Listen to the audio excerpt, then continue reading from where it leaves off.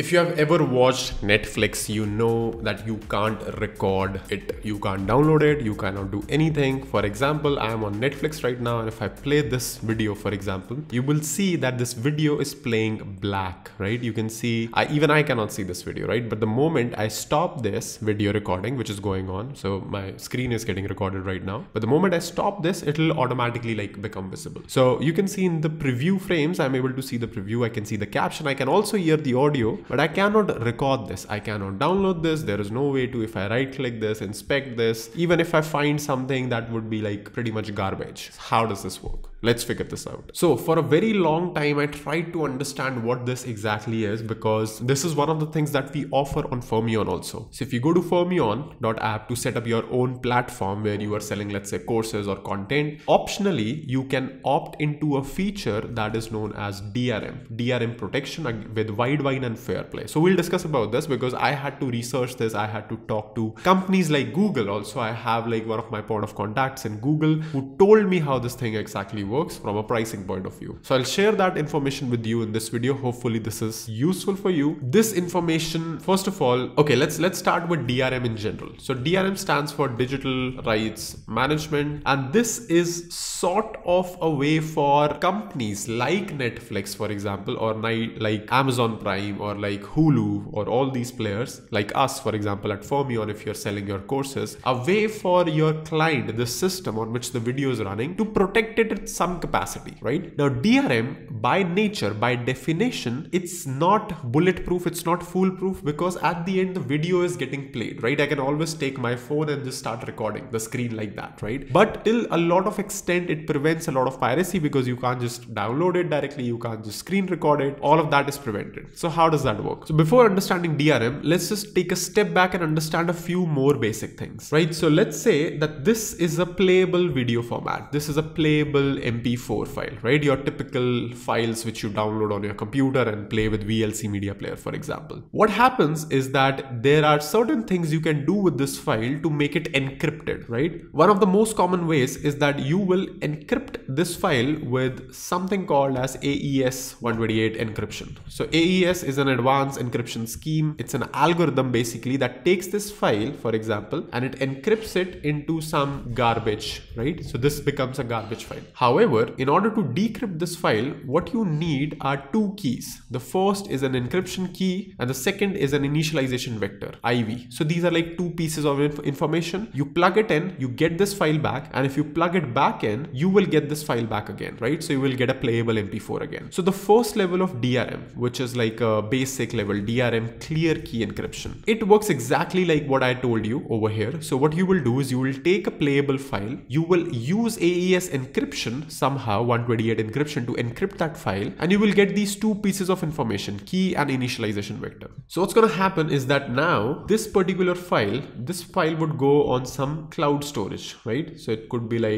anything like S3, R2, Hertzner storage, whatever you want to call it, right? So this corrupted file or whatever, this file, encrypted file, would go on the cloud storage. These two things ideally would go inside your database, right? So this goes into cloud storage, this goes into database, and now whenever somebody, let's say a user comes, so a user comes over here and they want to play this video, whatever that video is, right? So they will request for a playback. So they say, I want to play back this video. What you will say as a server right here, EC2 or whatever, Lambda, whatever this is that you will verify user access, right? Obviously, first things first. Then you will return signed URL for clear key encrypted video, right? Which is this garbage over here, and return key and IV over here, right? So once you return all of this either in a single call or in multiple calls, for example, doesn't matter. Once you do all of this, the user is now able to play back this specific video. However, this is very basic, right? And it will not achieve what we just saw on Netflix, that the video recording gets stopped or the screen goes blank when you're trying to record. So what's happening here? Well, you see that this over here is known as clear key encryption. The reason for this is that even though you can mess around with this key and all,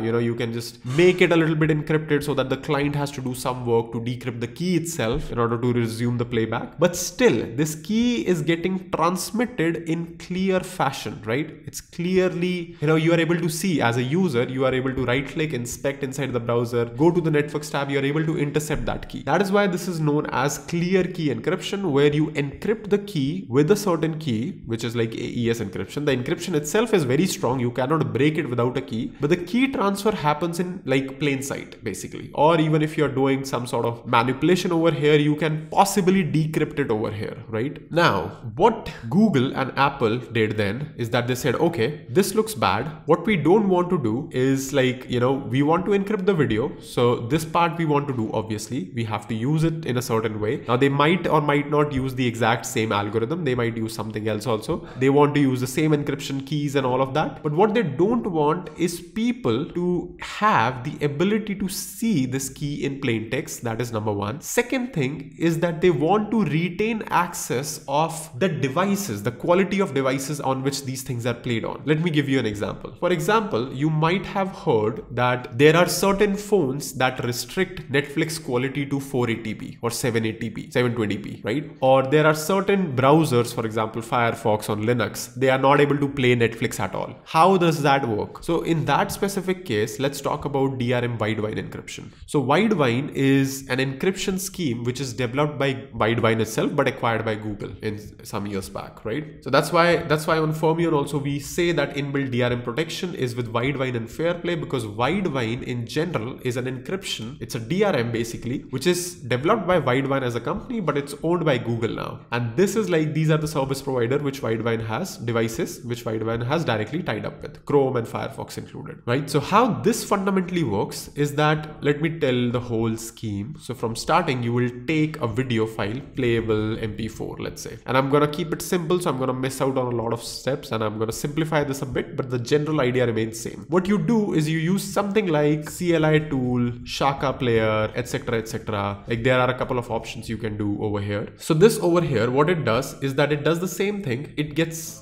converted into some garbage file. But what you also have to do now is inform Google about this piece of content. This is where the magic lies, right? So over here, what you do in a very abstracted way is that you make an API call to Google servers, and you inform them about this content thing, right? So this Shaka player, not only just when you encrypt it, it does not just give you this encrypted file, but it also gives you like content ID and a few more metadata around that. So you have to inform Google about some of these metadata IDs, right? And then Google, once you inform Google about this specific thing, Google registers this content piece inside their database. Now remember, Google does not upload the file itself, right? So it doesn't has the copy of the file. So they are not like offering you free storage or anything, but they are offering you a license server, basically. Think of this as a licensing server, right? So this is one thing. Now the next thing what happens is that once this whole process has happened, what you're going to do as a user, you're going to come back to this website, you're going to say I am user, and then you're going to go ahead and request for playback again.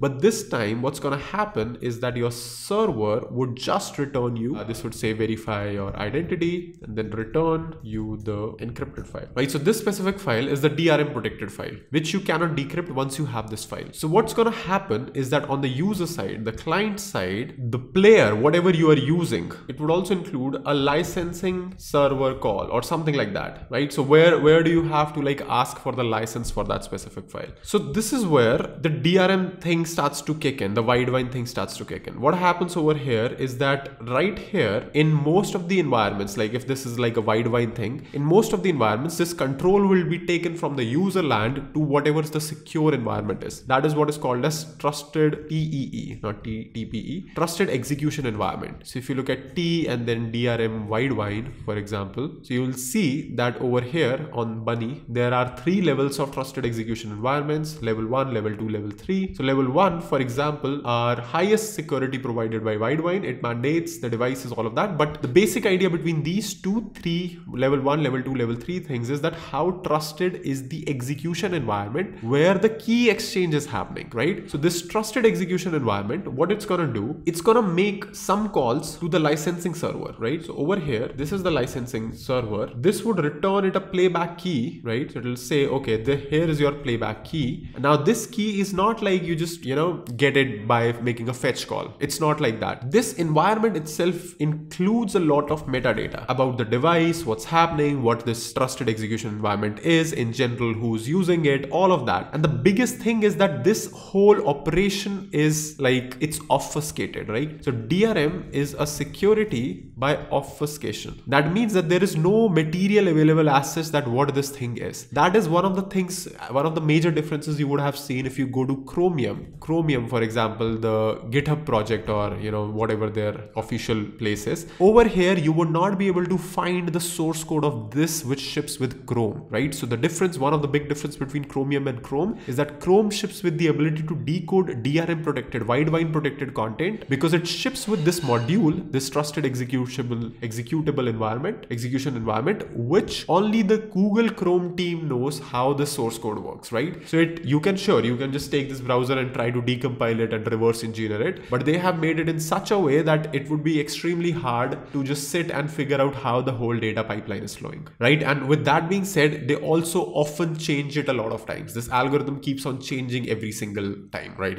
Maybe like I would not be surprised if they also change it over the air with some remote updates, or with with every version. So all of that keeps on changing. But with DRM security level 1, for example, this trusted execution environment is embedded inside the device itself. So you can see, like over here, if you are trying to play back a video on L1 widevine, that means that the decryption is not happening at all in the browser or in the software layer. It's on the hardware level decryption, right? And the content decoded are executed within the trusted execution environment. So this over here, it gets the playback key from the licensing server. It gets the video from here also. So over here, if you see, it gets the video content, and this is the brains of the operation, right? If you're able to hijack this specific environment, then you would be able to just download the video in a way, like extract out the video. But what this does is that it is smart, and it just sends you frame by frame, right? Frame by frame video playback, right? So it's able to do this frame by frame video playback because this operates outside of your JavaScript world. It operates outside of your normal software world in L1 encryption, and in general, like 100% outside JavaScript world. That is why if you go to Netflix and right click and inspect, you cannot see this key exchange happening, because it's not happening on the browser software level. I mean, it is happening on the browser software level, but not on the JavaScript level. And that is why when you are inside Chrome, if you ever know, inside Chrome, the highest supported resolution is 720p. Netflix highest resolution, Chrome. So you see over here, the maximum resolution Netflix plays on Chrome is 720p. The reason for this is because Chrome by default does this trusted executable environment execution within their own software layer, right? They don't have access to hardware. I mean, they do, but they don't trust the hardware. But that is why whenever you are watching Netflix on Google Chrome,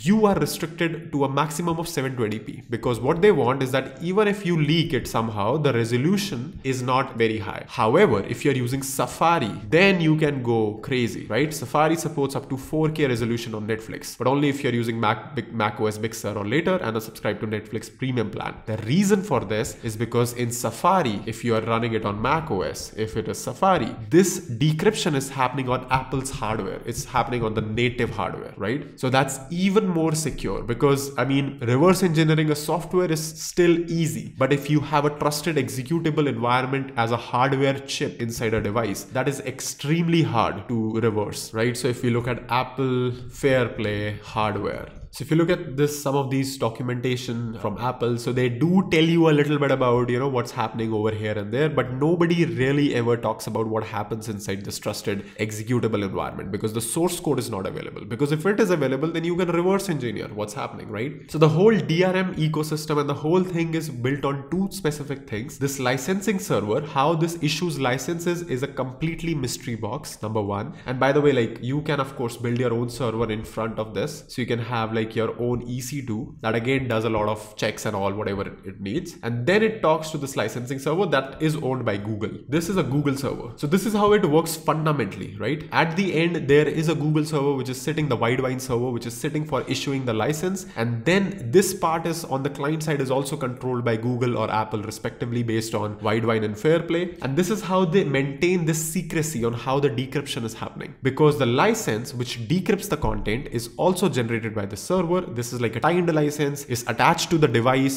for which it is specifically issued. So you cannot just take this license and just start playing it anywhere. At the same time, this decryption which is happening is also issued by, like, this software is written by Google and Apple respectively. So you cannot even like figure out unless you spend a lot of time figuring out what is happening. If you remember, a few years back, Chrome had a vulnerability DRM issue. So Chrome 57 or something in 2016. Yeah. So if you remember this, so something happened. I don't remember the exact version of Chrome, but something happened in 2016 where there was a flaw in Chrome's implementation of DRM, so that people, whoever wants to hack a certain stream of data, they were able to like very easily download the stream directly, right? So if I see this video, so now you can see that this is like a video which they are trying to play, which is a DRM protected, and they are able to download the decoded video directly. So they were able to inject into Chrome's decryption pipeline, and they were able to extract that video data directly, and they were able to store it on their file system. Since then, of course, Chrome has patched that vulnerability, and it's basically a cat and mouse game, but it's not really a cat and mouse game also, because decrypting this is so